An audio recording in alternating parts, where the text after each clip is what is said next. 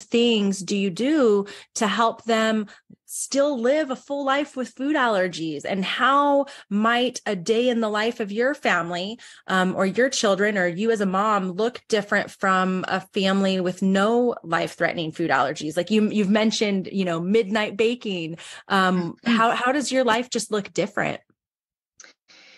Yeah, I think, we try to have this attitude where we're going to try to participate in everything we can, basically as safely as we can, right? So to whatever capacity that means that we can participate. So holidays, birthday parties, kind of whatever it may be, we take each situation and, it starts for me, it's just a lot about planning where I might be calling ahead, especially it depends on, is it something in school? Is it a friend's birthday party? And, certain friends just really know our